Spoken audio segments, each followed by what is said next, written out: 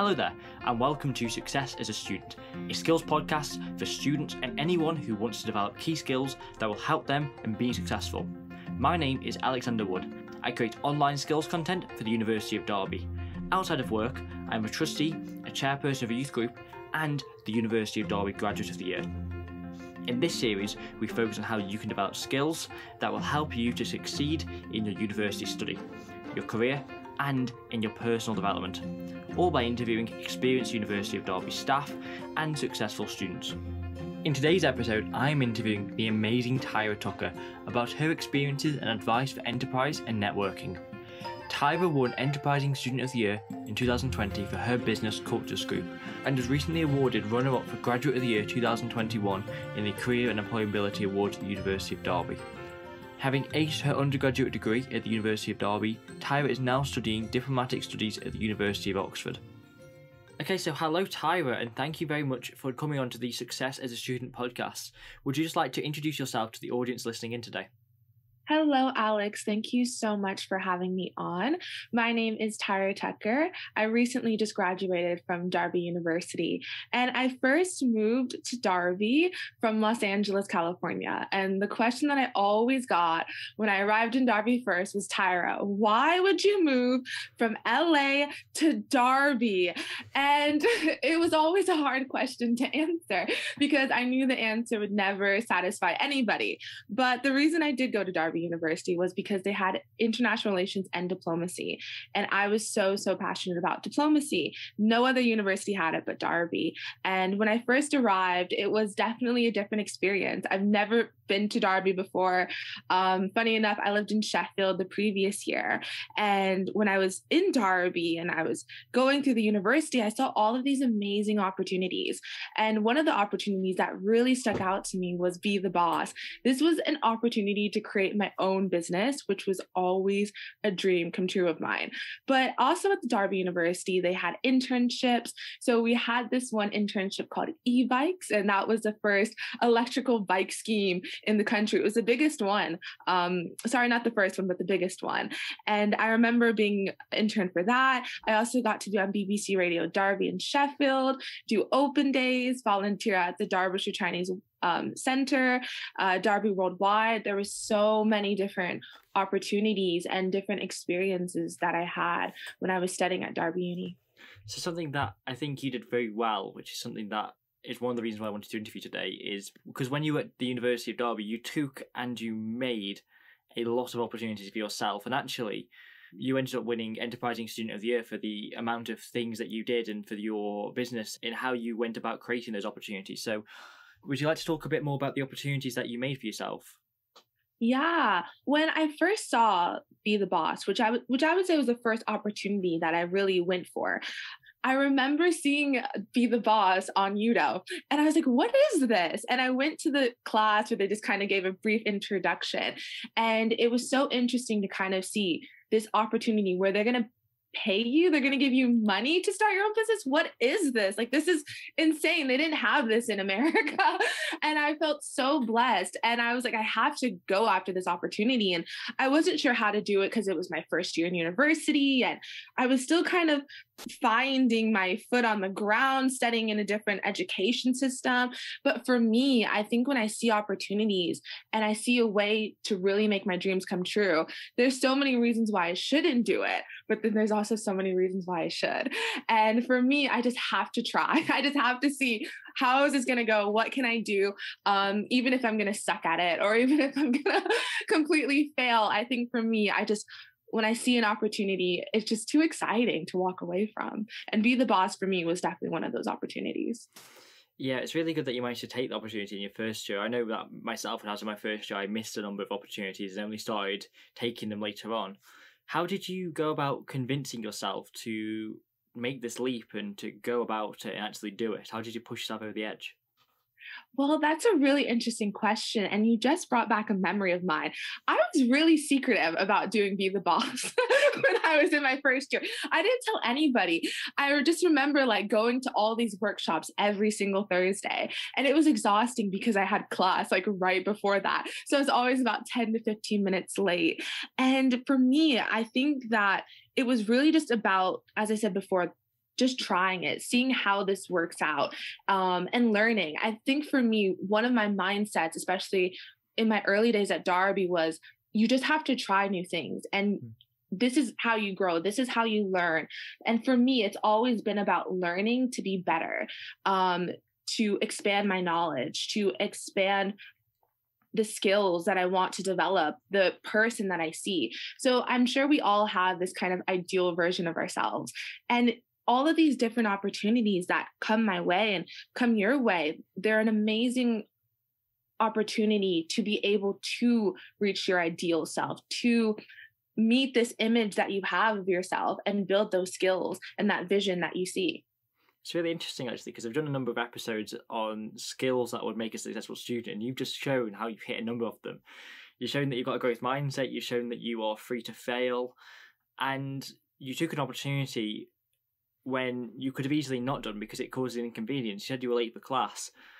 You could have easily turned around and thought to yourself, well, this is an excuse, I'm not going to do it, but you went for it anyways, which is amazing. So you said that you set up your own business as part of Be the Boss. How did that go, and how was that like studying alongside having your own business?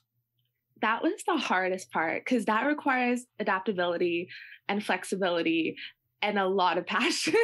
When I first had the idea of Culture Scoop, so I guess we can kind of go like from the beginning, right? This was Be the Boss's second year. We had a different program director at the time for it. And I remember not having my idea fully developed. So Culture Scoop, it's a website that has different videos, blogs, and photos about world cultures. And we create our own content, but we also work with other people from around the world. And it was really difficult to understand, what did I want my website to be? What topics did I want my website to have? There's so many cultures in the world. Which ones do I tackle? And no one really understood my vision. And even in Be the Boss, it was such a great opportunity. But I remember in the beginning, the guy was telling me, okay, so this is a travel website. So you're going to offer like different travel, like stays and different things like that. Like his idea of my idea just was not the same. And keeping my idea and being like, no, this is what I want to do. And everyone's trying to wrap their head around it. It was really difficult. How did you find it studying alongside running your own business? Yeah, that was a lot of work. It took a lot of self-discipline. And I feel like I've always been, and this is still my struggle today, caught up between loving academia, but loving working, loving creating projects, loving doing things that aren't reading books all the time. I love creating. And because it was my first year, obviously you have the opportunity to maybe do more things because your grades doesn't go to your final year. But the moment I got into my second year, I had to put it on the back burner for a bit. And that was heartbreaking, because every single moment I wanted to work on it. And sometimes you just can't do both. And that was something that I really, really struggled with, was that I can't do it all, even though I want to do it all. So there might be some days where my academics, I was reading a lot, but then I'd be up till 3 a.m, just trying to edit the website or sending out emails. And for me, and this is the best part about university, you can find people you can work with. You can get a team. You're not alone. And it took a while for me to build a really good team in DerbyUni. It just started off with one girl, Marquetta, and she was doing her third year marketing and business. And I remember putting on LinkedIn, like, I need help, someone who wants to join me. And Marquetta was like, I'm so passionate about this idea, your website, I've seen it, like, I want to join, like, I want to help you. And the moment that I got her help, everything changed. And I honestly still thank her to this day. She's a really good friend of mine. I tell her, if you did not come and help me, I don't think this would have happened, because building a website might not seem like a lot of like time or energy. It might be like, oh, that's a week thing, a month thing. But my idea, my vision for Culture Scoop, it took, honestly, I did not launch the website until my final year of university. So started from the first year and didn't launch it until the last, because that's how much time and effort and energy it took, but alongside trying to do that with my studies. So it took you a long time between starting it and launching it. Did it look the same as the first idea that you had when you first came up with it? No way. It changed so much, because my mind is very, oh gosh, the the way I look at things, I'm so extra, like extra, extra. So when I first started with Culture Scoop, I wanted to do, I think it was maybe 10 topics, and God knows how many countries I wanted to cover. It was just way too much. I was trying to do the impossible. I told myself, I'm not going to launch this website until I have over 100 content available to put on the website for the launch. It was just so extra. And I didn't realize sometimes it's best to just start small and build and build and build. So I would say that my idea narrowed, and the reality of what I can do became so much more realistic the more that I tried to meet these high goals that I had. And it just didn't work. So I had to come back down to reality and understand what I can and can't do. That's actually really similar to what my projects start off with. I start off with great ideas, and then I'm like, I've actually got to do this now. Yeah. So start small. And they change a lot as well as you go. So yeah, it's interesting to see if yours did the same, and I'm glad that we found similar experiences with that. You also mentioned how other people were trying to interpret your idea. How did you manage to keep your idea yours? That was hard because sometimes when your idea isn't fully developed, it's very easy for other people's comments and other people's opinions to change that idea. And I think that's why in the beginning I was so private about Culture Scoop, because I was so worried about what people would say. And you need criticism, don't get me wrong, but sometimes when you're so passionate about something, to hear someone's feedback can really hurt and change everything for you, to the point that sometimes you don't even want to do it. But I remember sitting in the new manager's office, Ola, and I was telling her, I was like, Ola, I'm so passionate about this, but everyone's saying that I should make it like this, and it should be this travel website, and this is how you profit, and all of these things. And she was like, Tyra, stick to your idea. And honestly, if it wasn't for her, I don't think I could have done it. Like, there's so many people that have helped me along this way. There's going to be a lot of name dropping in this podcast, because it wasn't just, a one person show. It was a lot of amazing mentors, friends that helped kind of help me keep my idea and push me to continue chasing my dreams of building this website. It's interesting because I feel the same about my projects, but when yours started, it was your idea. You started alone, and over time you built up and you got these people in. Was that what happened? Yeah, I would say that when I first had the idea for Culture Scoop, I was 15. So this was back when I was in LA that I begun the website actually. But there were so many trial and errors with that, and my idea wasn't fully developed. So when I got to the Be the Boss program, it became more developed. But as I started to speak to experts in the field and started to kind of do more research and understand what I needed to research and what I needed to look at, then the idea became so much more developed. But not only that, I think it helps me really figure out, okay, this is the direction that I want to take it, and then this is the end goal. There was a lot of classes that I took. There was a lot of videos that I've watched. There's so many different things that I've read. It's not a thing where you wake up and then you have all the answers. It's actual work. I would say a startup is more work to start up than when you're actually probably in the motion of it, because you're not sure where to start. And that was, I think, my issue in the beginning, for sure. I think your story with Culture Scoop is really inspiring, and how you started that up from scratch, and how you over time you built and you got people involved and you had support. And I think that's really useful. But it's also worth mentioning that whilst you were doing Culture Scoop, especially in the later years, you weren't just, that wasn't the only thing you had on at university at the time, was it? You were doing other things as well. Yeah, I've always been this person that just does more than one thing in many different aspects. I mean, at the same time I was doing Culture Scoop, I probably completed about 3 internships at my time in Derby, as well alongside doing BBC Radio Derby and just volunteering during the summer. I mean, I was everywhere and it wasn't bad. I mean, everything I do, I love so much that it doesn't even feel like working. I can stay up all night long. But I have to be honest at the same time and say I did burn out a couple times. And for me, at the time when I was in Derby University, I didn't have a good mindset when it comes to rest, when it comes to taking breaks. I didn't understand what that was. I am definitely the definition of a workaholic. I can admit that right now. And it wasn't until my final year that I remember telling myself, okay, this is my final year. we're about to graduate. I have so much on my plate. I'm filming for Culture Scoop. Oh, I have to go do this interview for maybe DerbyUni. Oh, I need to be on the radio the next day. I mean, like every day it was something. Or I have to go do this presentation. And like, it was crazy. It was so, so busy. And for me, I didn't take the time to take care of myself, to make sure that I'm eating properly, resting. I do feel like I had a great social life, so I'll give myself that.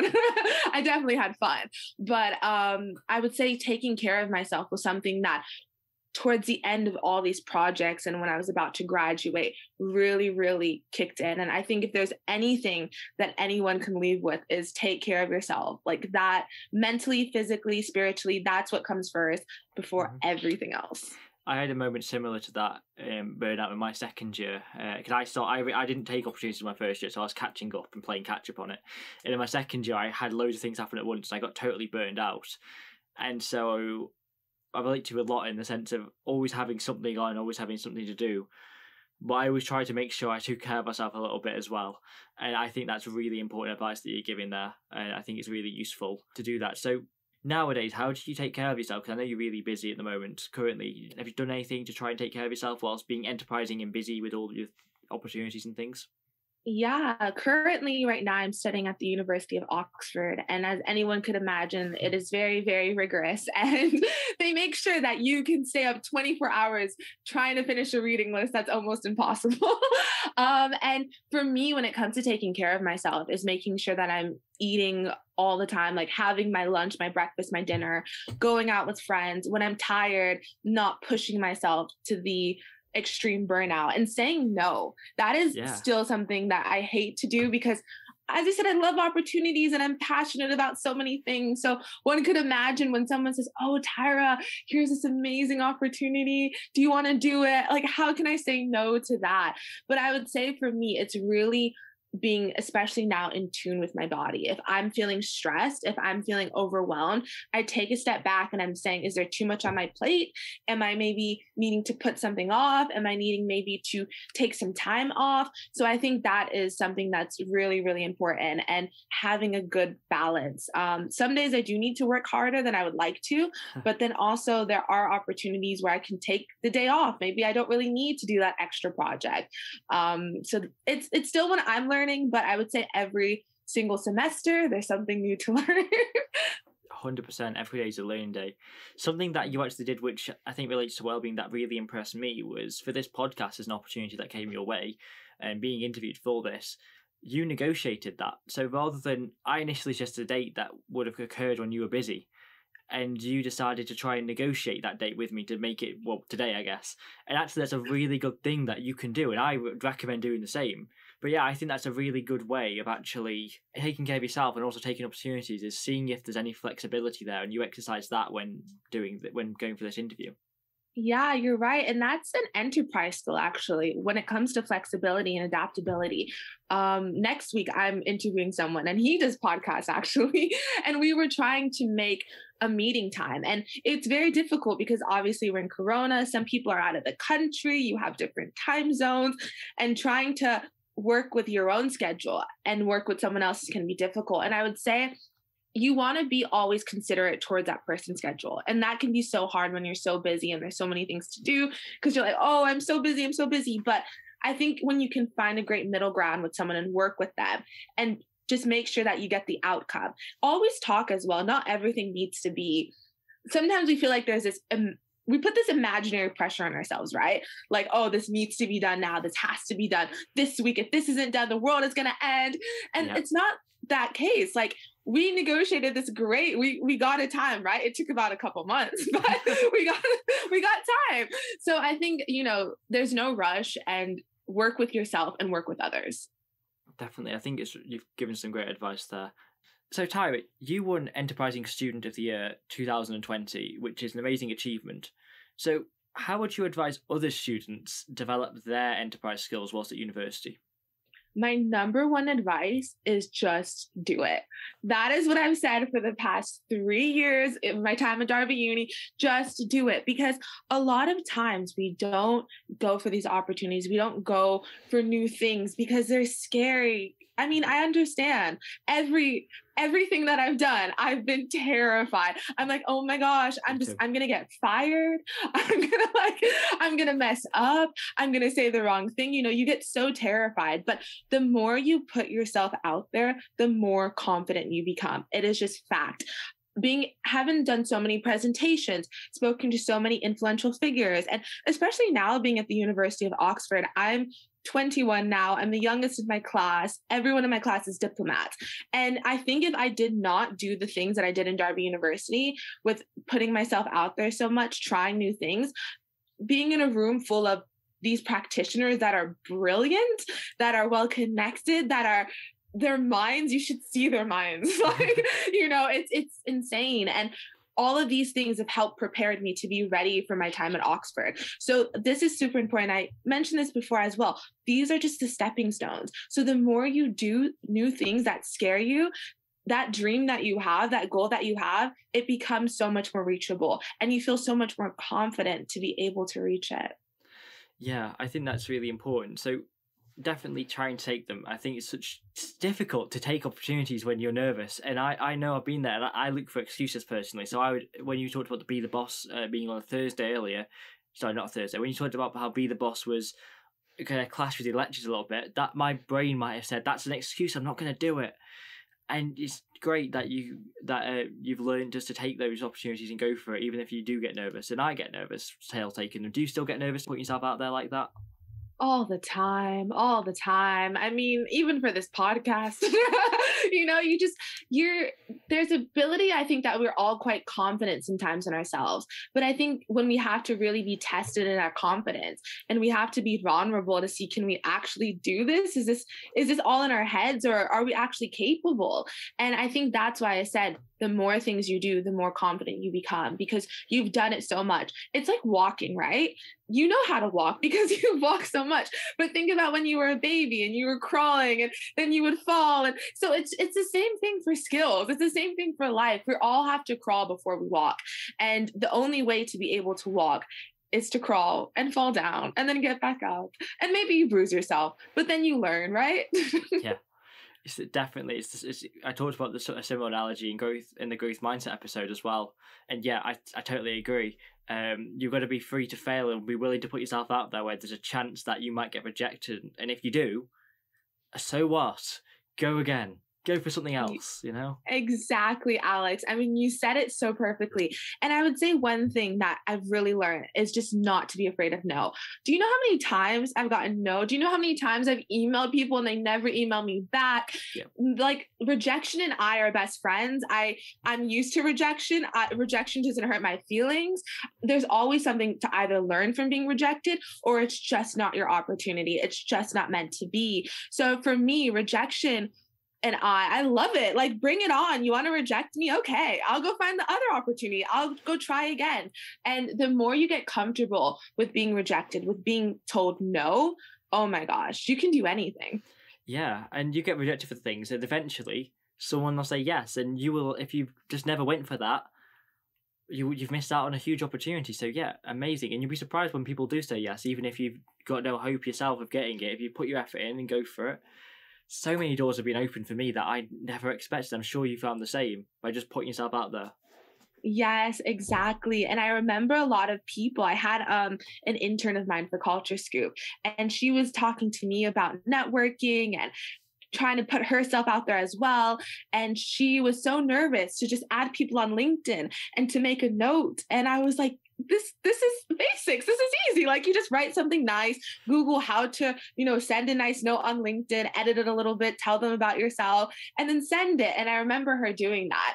And then 2-3 days later, she contacts me. She says, Tyra, I've made so many different connections. We're talking now, this person from that institution and this institution. And I was like, exactly. So I think that fear of rejection is sometimes so strong and paralyzing, right? That we don't even want to do it. But I think when we do put ourselves out there, and maybe you're not afraid to see what would happen, you never know. And I definitely encourage everyone to try it. Mm-hmm. Try something that scares you. Definitely. So that's one thing you could do then. If you see an opportunity, you'd go for it. I'm just wondering, because I think you've got an enterprising mindset, what type of things do you do when you have an opportunity come your way?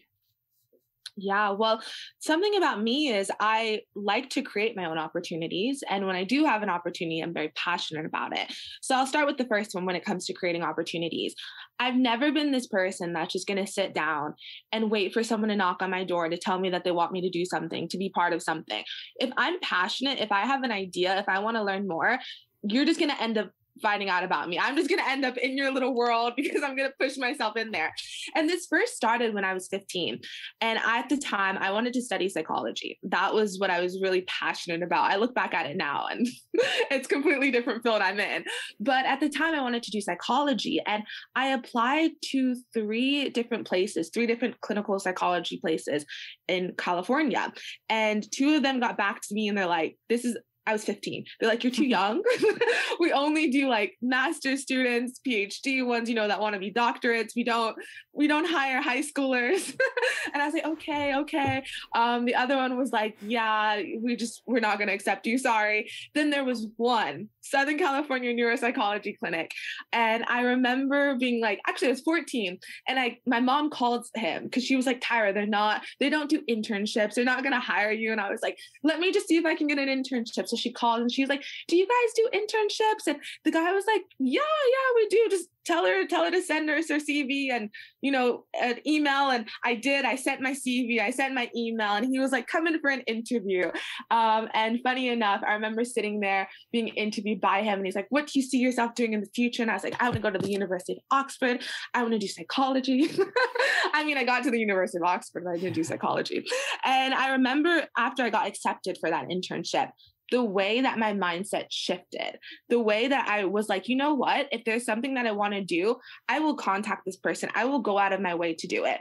And from that moment on, that is how every single big opportunity that I've ever gotten happened, was because I was like, you know what, I'm interested, I'm passionate, I'm going to connect with them, I'm going to call them. And that can be terrifying because once again, we go back to the saying that you might get rejected. But at the same time, there's nothing like creating your opportunity. And I think Culture Scoop for me was the biggest opportunity that I created because it led to other opportunities. It led to things that expanded beyond opportunities I didn't even know existed. So I definitely think it's so important that if you don't have an opportunity right now, if you're thinking about creating that YouTube channel, if you're thinking about that podcast, if you're thinking about that business, and no one's hiring you, there's no internships, there's no jobs, go do it yourself. And then watch that opportunity that you created for yourself expand into something that you can't even imagine, right? Like for me right now, because of Culture Scoop and everything I learned from it, being in Oxford, my media training teacher, he saw my website and he said, Tyra, we're doing this thing in the Oxford IT Learning Center. And if you want to give a talk about how to create websites, how to do digital skills, I invite you to do talks. So I've got the talk and then I started to do it. There was over 50 Oxford faculty, staff, students there learning from me how to have digital skills. And I'm like, how is this possible, right? But it's because I made my own opportunity, which brought in more opportunity. That entire point, like, wow, that's just amazing. You sound like the opposite of me when I was 15. So when I was 15, I wanted to get a job in law and I refused to call up the law firm. When I was 18, I refused to call up any law firm to see if they had any experience for me because I said, well, why would they give me experience? And I never did it. I never even did it. I never took the phone up. I never made that call. At the age of 18, I went to go for I wanted to be a program rep. I wanted to represent my course. I didn't stand for it because I thought, I'm not good enough. I'm not going to do it. And you were the opposite for me at the age of 15. And I learned the skill, whereas you must have learned it a lot earlier than me. So yeah, wow, that's amazing. So if you don't have enterprise skills, one, from my perspective, you can develop them. I have a lot of regrets in my life that if I had your mindset as early as you did, I probably wouldn't. Well, it's never too late. And you know what? I'm still learning myself. There are so many things that I don't know about myself yet. I'm 21. Like, I've had so much different experience, obviously doing these great things at such a young age and kind of building my dreams. But I think especially being at Oxford University, for instance, and being around people that have done great things. I mean, things that are changing the world, and watching them, observing them, learning from them is what is shaping me to this day. So each experience that we have each person that we meet shapes our point of view, shapes our mindset. We see different skills from people that we want to embed in ourselves, and we can learn from them. So I have some amazing people in my course that when they speak, I'm like, how did they structure that? How did he ask that question? And then I learn. And I think that's what I can encourage anyone. It's not really about getting these accolades or getting these opportunities. It's about learning and developing yourself. And if you have that passion to be a better person, anything you want can be yours, because you're not going to be so afraid of rejection, or you might not be so afraid of trying something new, because you want to develop, you want to grow. And that's the end goal. It's not accolades. It's not recognition. It's not, money. It's being the better person, being the best version of yourself. It's amazing. I think it's great. So what I think is really inspiring, what the points that you've just made there, is rather than waiting for someone to knock on your door an opportunity, you knock at other people's doors. And that's something that I've learned to do. You knock at other people's doors and say, give me this opportunity. And that's how you get it. And you said it loads already. People might say no, but oh well, there's the next door. Knock, knock, knock. Hi, give me this opportunity.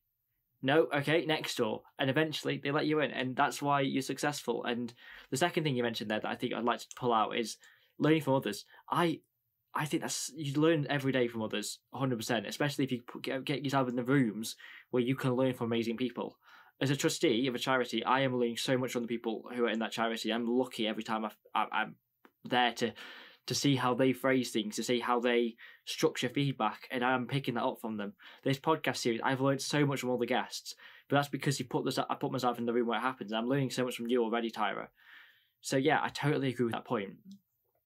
So the next question that I'd like to ask is actually about networking. So you mentioned already that you are now at the University of Oxford, and you're networking with all these amazing people who, to some people, they may be intimidating because they've got all the success, they're brilliant. How do you get over that? How do you go and approach them to network? Yeah, in my course, I study diplomacy. We have ambassadors every single week coming down to talk to us. And sometimes it can be so terrifying, right? To ask them a question and to network with them. And what was so interesting? We had the UK ambassador to Italy, and she came in and she was talking in the beginning, and she was just so normal, to put it.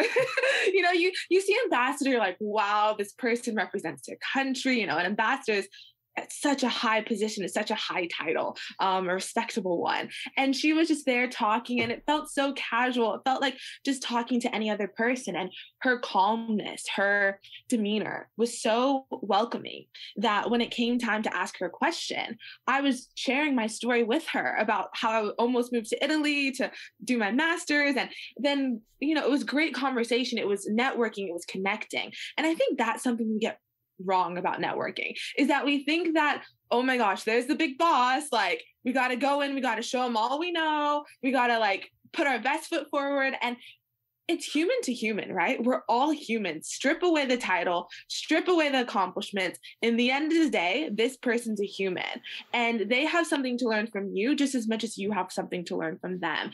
And I think when I stopped kind of feeling so nervous about networking with really high influential people was because I was like, wait, this person's human too. And we're so passionate about maybe the same topic, or we have this in common. That's what networking is about. It's about connecting.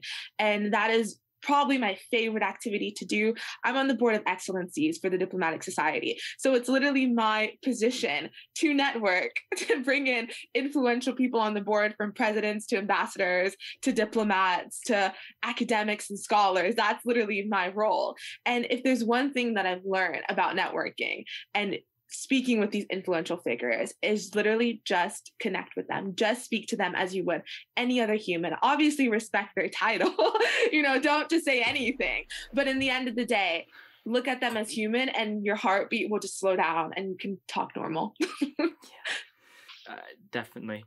I think I need to get better at that. In all honesty, I haven't networked much with a lot of people who are famous or influential in their areas as much as maybe you have, and so I'm going to definitely take that on board when I'm contacting other people who have more of a reputation. So that's something I want to improve upon. So that's more formal networking, where you're networking with someone who's professional or someone who is important. What about networking and building up your own network? How do you do that? And how have you gone about building up your own network of people? Yeah, so let's go back to my time in Derby when I first just started out. I'm not going to lie to you, Alex. I was terrified of networking, like terrified of networking. I remember my first networking event was first year. Be the Boss was hosting a networking event. I was excited. I had my blue dress on. I did my hair. And I was like, what am I going to say? I had no idea what networking even was. And I go there and everyone's talking about their business, their dreams, their hopes, their wishes. And I'm just silent. I am silent. And if you know me, I talk a lot. So me silent, it's quite rare, right? It's a rare sight to see. But I was so terrified. And it wasn't until Ola, the Be the Boss mentor, she was like, Tyra, get out there more. Let's network together. So she was like, we're going to go to Sheffield. She was like, I'm paying for your train ticket. I'm getting you food. This is something we're going to experience together. And obviously she's done so much networking. She's had her own business. She's had her own accomplishments. So she kind of took me under her wing and we went all around Sheffield and we were just networking with business people, photographers, a bunch of different types of people. And before networking, she taught me some skills, and I actually recommend, like, you can learn some things on YouTube. You can also Google these things on how to network. And I practiced talking about my business. I practiced introducing myself. This isn't just a thing I woke up and I was like, okay, I'm going to go network. Make your elevator pitch, sell yourself, come across well. And I think that's actually something really important to mention, is that sometimes we think that all these things are scary, but they're scary because we don't know how to do them. We don't know where to start. So it's important that you learn where to start. So with Ola, she really helped me. And when we went to these networking events, I was speaking to a photographer and I was telling him about Culture Scoop. And I said, I always had this dream of having all of these beautiful models dress up in their country's traditional wear. And he was like, okay, this sounds interesting. Here's my card. If you want to do this, let me know. And I was like, okay, we I'll email him. We'll see how this goes. My idea isn't like fully fledged. I have no idea how I'm going to do this, but let's do it. So I emailed him and he was like, okay, I'll do it for free. And I'm like, wow. So we rented out Sheffield's Botanical Garden and we did the whole photo shoot there. And it was so gorgeous. And he did that for free. And he messaged me. He's like, Tyra, this was amazing. If you want to do another photo shoot, let me know. And I was like, okay. So I think a lot of times networking, it just happens quite naturally. But if you do come a little bit prepared and a little bit you practice, then it's so, so great. And this brings me up to two more stories, actually, I would like to share. My friend, she's never networked. And I joined this networking group and she's like, I'll come with you. And she joined me and she had her cards and she was excited. She was ready. And having her there and having me there as well, it was just so much more calming. So go with a friend maybe in the beginning. Join different networking groups. You can find them on LinkedIn. Now everything's on Zoom, so it's even more easier than going in person. But they're out there. And the last story that I would want to share is quite a funny one, because I went to London because I wanted to attend this networking event that's about Generation Z, which is our generation, and how they like to travel. And I was like, cool, this is a networking event. It's in London. I'm going to go. So I went and I ended up at the World Travel Market. And you might not know the World Travel Market, but it's this big expo. And this is the networking heaven of traveling, right? Every big corporation, from airports to different attractions in different countries. I mean, we're talking world, the whole world was there. And I didn't realize what I was walking into. I didn't realize I was going to the World Travel Market. So I was like, how am I gonna, these were the people that I needed money from. These are the people that could sponsor me. These are the people that could make Culture Scoop go to the next level. And I was there and I was petrified. I was just going back and forth, walking back and forth, how did I end up here? I didn't even know this was the World Travel Market. And I was like, Tyra, you have to just do it. You have to put yourself out there. You have to talk to these people in the booth. So I was like, you know what? I'll start with the United States because they're American. I'm American. Maybe it will calm my nerves. And I remember walking up there and I was so stumbling over my words, everything. And they're like, here's my card. If you need anything, let me know. And I was like, oh my God, what just happened? Did I just do this? Did I just network at the World Travel Market? From that moment on, I went to all of these other booths. I was sitting down. I started to talk to other people. Like, it was crazy. So sometimes we're all terrified, and networking is terrifying. And God probably didn't even tell me I was going to the World Travel Market, because I wouldn't have gone. I would have been too chicken out to do it sometimes, right? But being in that position and learning and just getting out there, once again, I guess that's the theme for today, is getting out there and just doing it can change your life. And networking, it's scary, but the more you do it, the easier it gets. 100%. Definitely. I've now been in quite a few situations like that myself, when I've taken an opportunity and then I'm like, how did I get here? How has this happened?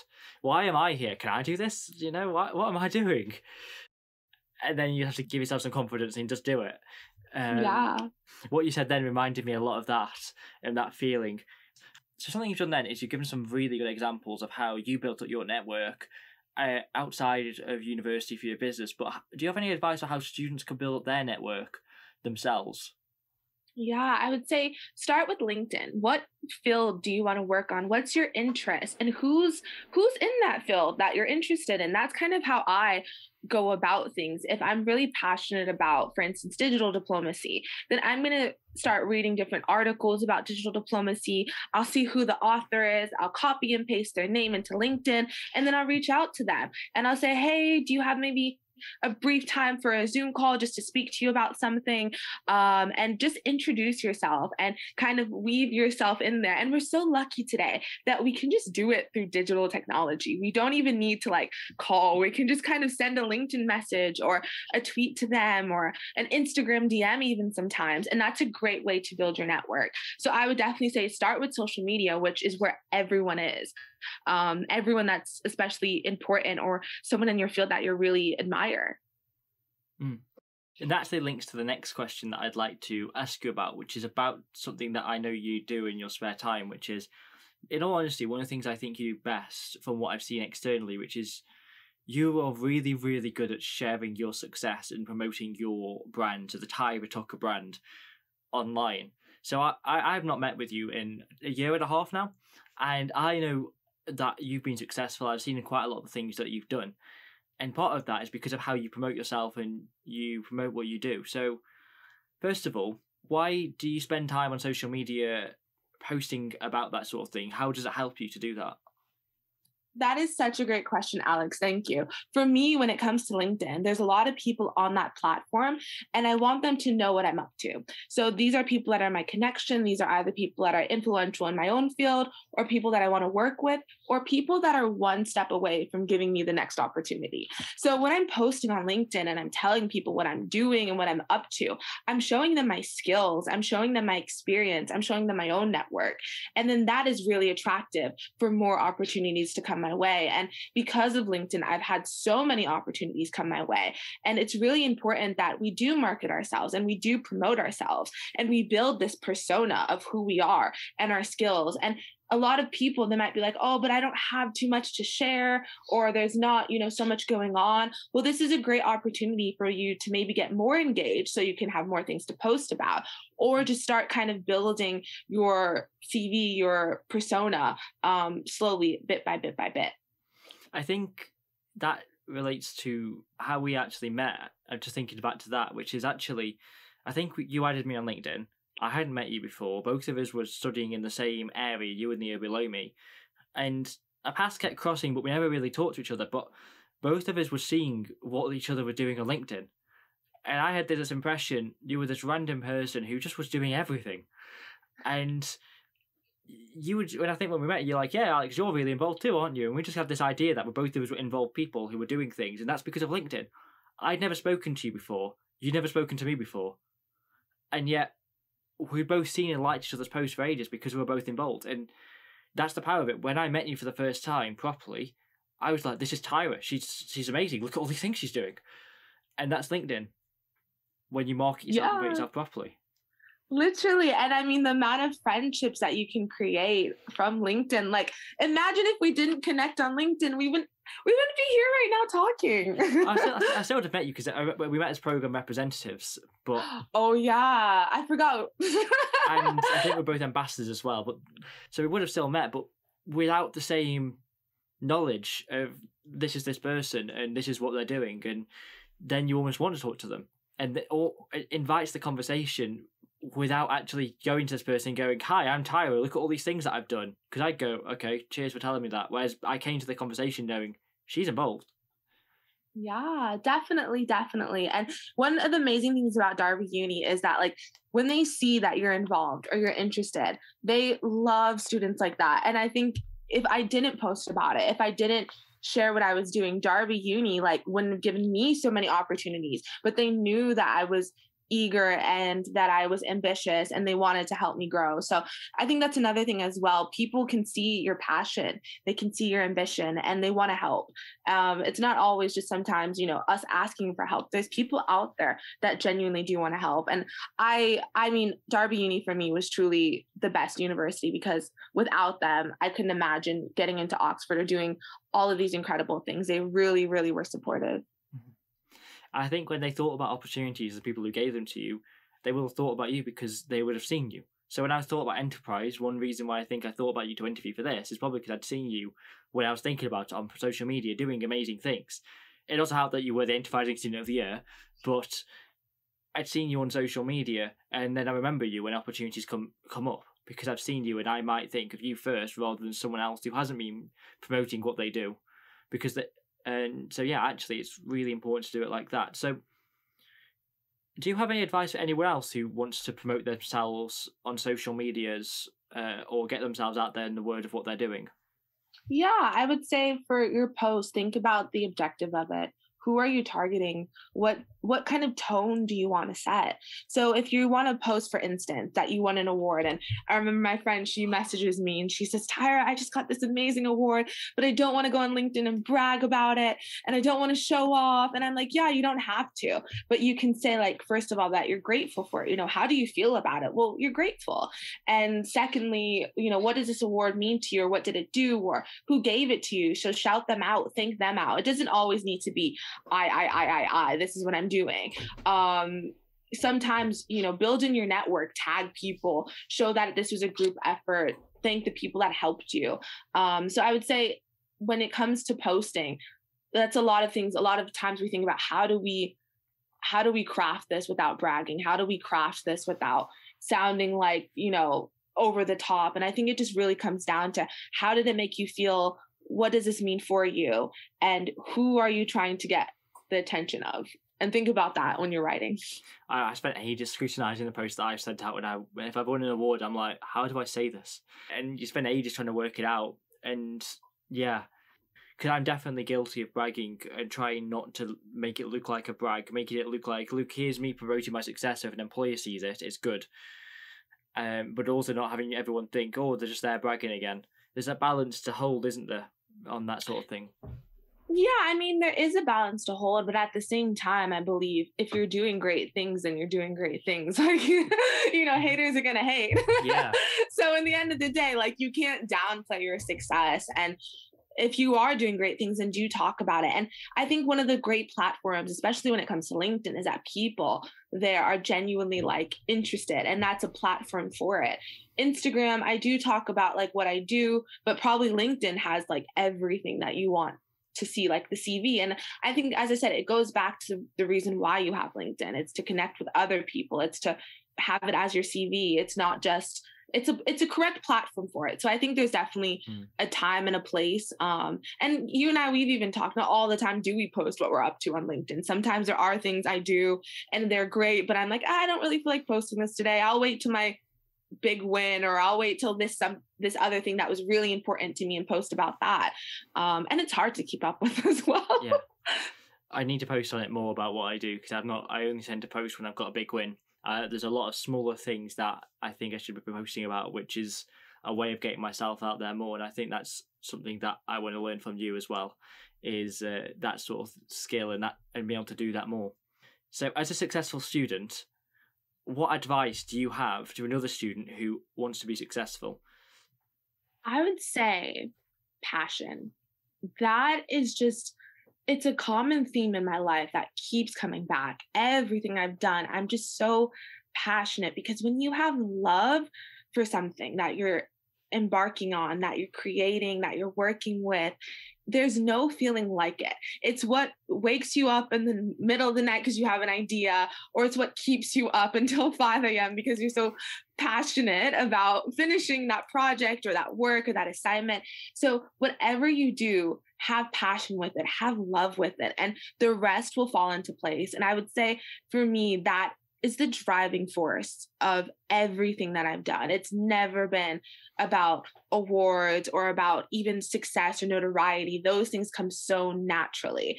But because I'm passionate about what I do, that passion spills over. And when it comes to learning and improving myself, it's easier because I want to be a better person, and I want to be able to connect more with what I love. So yeah, number one thing, have passion for what you do. And as long as you have passion, it'll make the job easier. But you said about how you can stay up and do things because it's fun and you enjoy it. And doing things that you enjoy and getting projects, if none exist that you can work on that you'll enjoy, as Tyra did, make your own. Give yourself that own opportunity. If there's something you want to work on, try it. See if there's anyone out there who will help you. Speak to the careers service, especially the enterprise service. They can back you with opportunities, and I'm sure there's lots of people who will as well. Your academics might help you with that project if it's related to your school and your area that you're studying in. Yeah, just go out there and make yourself that opportunity. Amazing advice, Tyra. So thank you so much for giving up your time today to come and talk to the podcast and share your story with students and applicants at the University of Derby. Thank you so much, Alex, for having me. And it's so nice to be speaking to you again. And I can't wait to visit DerbyUni, definitely after I graduate, and just go down memory lane. I love, love, love Derby. It was the best 3 years of my life. Memories, the friendships I made, the people I got to meet, the opportunities. And I'm so, so grateful to have gone to DerbyUni. And thank you so much for having me on. I honestly feel so inspired after listening to and editing this podcast, and I'm sure you're feeling something similar. Tyra is just amazing, and it was great to hear her story and her nuggets of advice that she was able to give. Here, though, are the 3 pieces of key advice that I have cherry-picked from this episode. The first one is to try new opportunities and to see where they go. As Tyra said, often what may seem like a small opportunity can easily turn into something bigger, and you have no idea when you start out. The second piece of advice, though, links to taking new opportunities, and this is probably the most fundamental thing, which is to take care of yourself, mentally, physically, and spiritually. I believe that this is hugely important and should be remembered as your first priority. Whilst taking opportunities is amazing and can really help your CV, it can lead to burnout. So if you ever realise that you're doing too much, reflect and consider what actions you can take to help balance your well-being and your academic and personal development. The third and final piece of advice that I will pick out from this episode is that posting about what you do is powerful. So use LinkedIn and share your success, share your reflections and your experiences on your journey so far. This can be amazing for networking and also for finding opportunities that you can later take. I could have picked lots more points from this episode, but that is all that I'll highlight. The next student-focused episode that I will release links very nicely to this one. In that episode, I'll be interviewing successful student Scarlett Moss, the former elected Vice President Education at the University of Derby, about how she learned to use her voice to make positive change. This episode was brought to you by the University of Derby Skills team. Production, episode planning, and editing was completed by Alexander Wood. Thanks to Stephen Plant for creating the amazing graphics and for balancing the audio, and to Lily Kent for transcribing the series. Thanks also go to Natalia Kodelavar and Naomi Bowers-Joseph for giving feedback and helping in the planning of the episodes. Thank you very much for listening.